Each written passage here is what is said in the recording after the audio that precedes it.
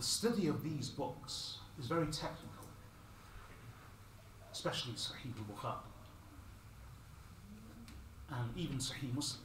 And this gives you some insight into the manner of reading and studying these books. It's not just casual reading from the beginning till the end. Rather, it's a very intensive study covering many aspects of learning in every chapter, detailed, but that's just the nature of the hadith itself. And then I'll share a few thoughts about some of the lessons we can learn from this hadith.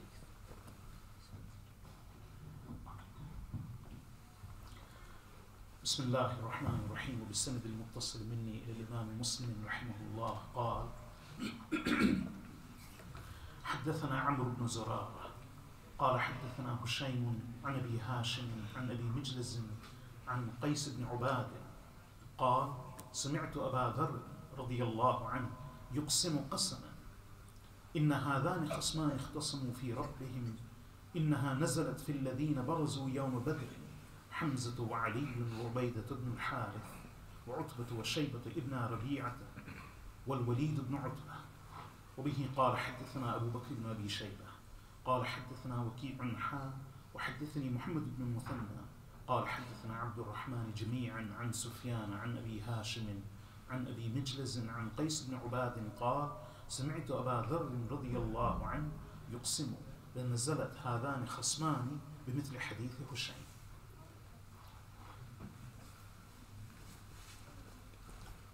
This is the final hadith of Rasulullah sallallahu alayhi wa sallam. In fact, these aren't the words of the Prophet sallallahu alayhi wa sallam himself, because these are the words of Abu Dharr radiyallahu anhu, but this is the final hadith of Sahih Muslim. Imam Muslim's kitab, his compendium, his collection, is divided into many different books, and the final book in the collection of Imam Muslim's book of hadith is Kitab al-Tafsir, in which the book of Quranic commentary.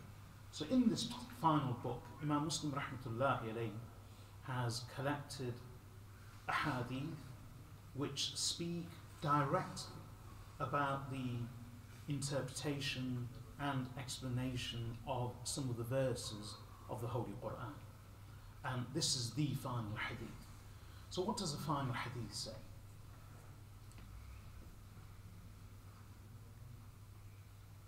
Qais ibn Ubad, who was one of the students of the Sahaba radiyallahu anhu, he relates that he met Abu Dharr al-Ghifari radiyallahu anhu,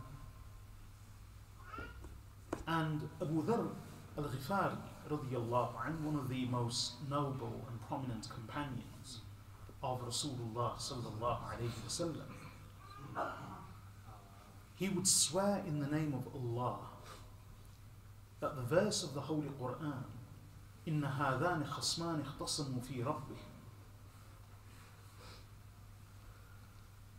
and the meaning of the verse is إِنَّ هَذَانِ خَصْمَانِ اخْتَصَمُوا فِي رَبِّهِمْ, indeed these two, i.e. groups, these two parties, are two adversaries, two opponents who have differed about their Lord. So Abu Dharr, Qais ibn Ubad says, I met Abu Dharr radiyallahu anhu, and he swore in the name of Allah that this verse was revealed about two groups of people. And the two groups of people were, on the one hand, Hamza, Ali, and Ubaidah ibn al-Harith radiyallahu anhu. And the other group was Shaybah, Utbah, and Al-Walid ibn Utbah. So that's the hadith. So what does this report mean? What does it refer to? And as I said, this is the slightly technical discussion. In the Holy Quran, there's a verse, it's a very long verse. إِنَّ هَذَانِ خَصْمَانِ اخْتَصَمُوا فِي رَبِّهِمْ. فَالَّذِينَ كَفَرُوا قُطِّعَتْ لَهُمْ ثِيَابٌ مِّن نَارٍ, and the verses continue. But what this refers to is that the Quran, indeed, these are two groups that have fallen into conflict, that have differed and disputed about their Lord. So all Allah is saying is that here are two groups of people, one group, second group, and they have differed about their Lord, about Allah subhanahu wa ta'ala. They have different beliefs, they have different thoughts about their Lord Allah. As a result, they aren't just two groups, but rather they are khasman, i.e. they are opponents of one another. They are adversaries. And normally, the word khasm in Arabic means an adversary, an opponent, especially in court or when passing judgment. So what this means is that these two groups are adversaries in the court of Allah. They are opponents in the court of Allah. Now, a number of Sahaba radiyallahu anhum and ulama since then have always believed that the reference of these two groups is simply the believers who believe in Allah, that's one group, and the unbelievers, those who don't believe in Allah, the other group. So it's very general. This is what Abdullah ibn Abbas radiyallahu anhuma used to say. So Imam Abdullah ibn Abbas's two famous students, who were also students of Abdullah ibn Umar radiyallahu anhuma, Imam Mujahid ibn Jabr, Imam Ata ibn Abi Rabah. Both of these, Ata and Mujahid, both of these students of the Sahaba radiyallahu anhum, they also said the very same thing, that this verse simply refers to two general groups. And who are the two general groups? One group that believes in Allah and the other group that doesn't believe in Allah. And Allah is saying of these two groups that they are khasman, adversaries of each other in the court of Allah. And that's what many of the ulama of Islam believe, and it's a generally accepted view.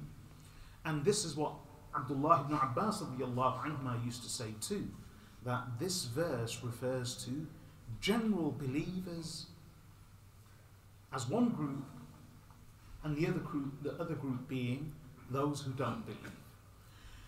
It's in this context that Abu Dharr al-Ghifari radiyallahu anhu, another famous companion of Rasulullah sallallahu alayhi wasallam, he used to say, no, this verse refers to two groups of very specific people, not general believers and general unbelievers.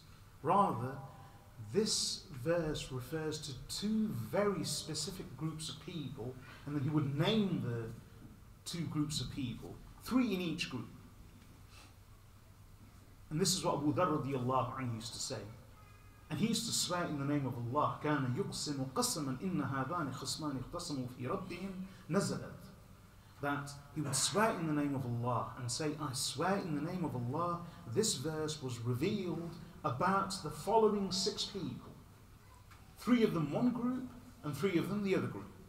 And it is these two groups which will face off against each other, and which will stand as opponents of each other in the court of Allah on the day of reckoning. And who are these two groups? So he would name them, and they are, on the one hand, Hamza ibn Abd al-Muttalib, Ubaidah ibn al-Harith, Ali ibn Abi Talib. And their adversary, Allahu anhu, marched from al-Madinah al-Munawwarah, and this was in the month of Ramadan, and And eventually, the Quraysh from Makkah al-Mukarramah and the Muslims from Al-Madinah al-Munawwarah met at the wells of Badr. And there, that pivotal battle of Badr took place, which Allah mentions in the Holy Quran.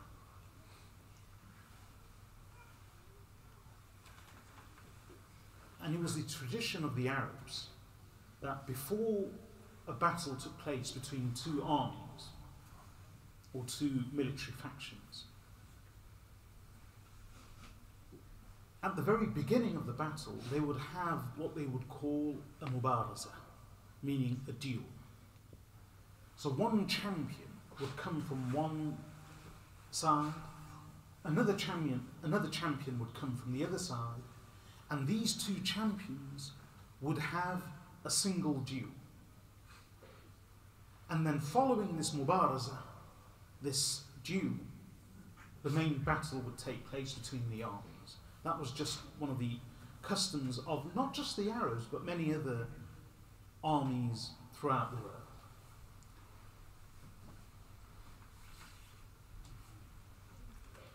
In keeping with this tradition, on the day of Badr, the battle didn't just begin with both armies clashing. Rather, the battle began with the duel of champions. So from the Quraysh, from the Meccan army, 3 people stepped forth. And they were Utbah ibn Rabi'ah. That's one of the names mentioned. The second person to step forth was his brother, Shaybah ibn Rabi'ah. Utbah, the son of Rabi'ah, Shaybah, the son of Rabi'ah.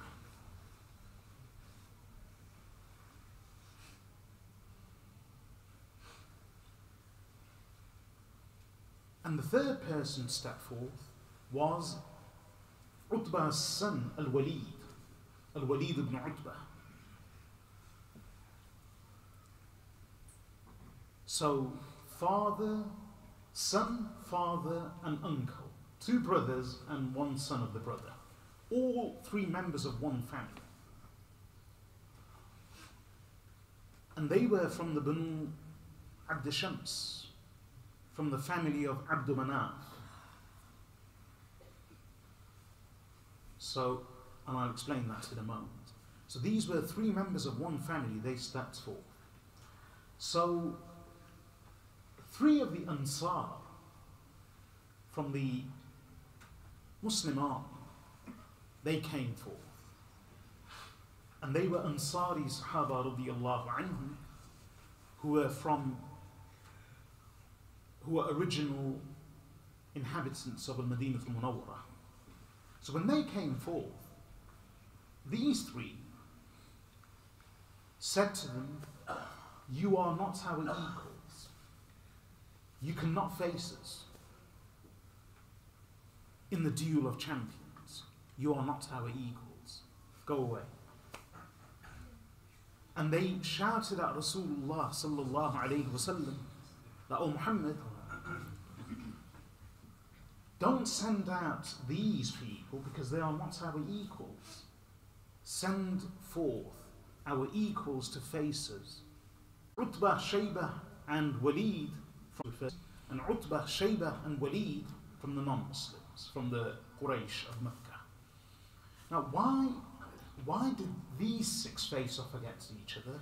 And why did the Prophet ﷺ send forth Hamza, Ali and Ubaidah? Why these 3 to face Utbah, Shaybah and Walid? It's because ultimately they were all of one family. All of these were the family of Rasulullah ﷺ, both from the Muslims and the non-Muslims. So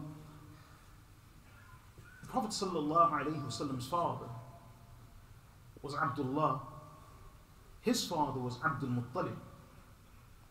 His father was Hashim.